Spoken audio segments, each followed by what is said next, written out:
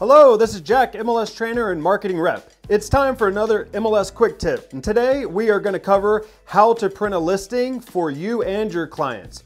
So the first thing I'm going to do is I'm going to go ahead and come up here and I'm going to pull some listings over. So I'm going to go to a residential search right here.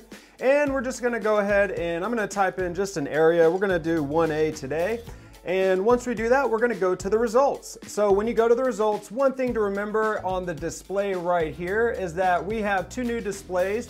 One of those is going to be the agent brief right here. So you're going to see a brief explanation of everything for agent view. And then if you want to see all the fields for the agent view, you're going to go to agent full, and that way it's going to show you everything about that listing. So again, just to remind you, these are for agents only. And for your customers, you're going to also have a different display, and that's going to be the customer printout, customer showing report, and the customer single line. So how do we print these out? Well, it is very easy. So the first thing you're going to do over here is you're going to go ahead and check off the listing, or if you have multiple listings, you can go ahead and check them off in the single line display. After you have your listings checked off, what you're going to do is you're going to go down here to actions. Underneath actions, you're going to find print.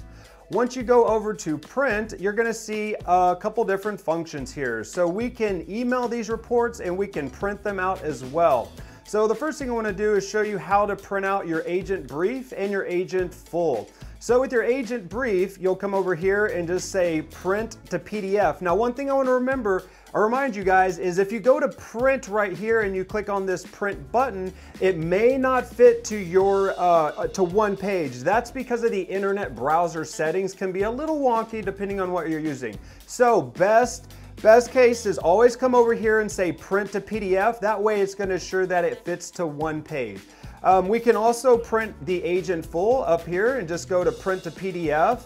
And then we can also go ahead and we can come and select multiple features. So if I wanted to send my customer the customer printout, I can go ahead and select customer printout, and I can also select the customer showing report by using the command or the control button to allow you to select multiple options. By doing this, we can select them, and then I can go over here and say print to PDF, or I can email the PDF over to my client. So if I say print to PDF, voila, give it a second, and it's going to go ahead and generate all of those listings that you have selected. All right, hope that was helpful, and we will see you next time.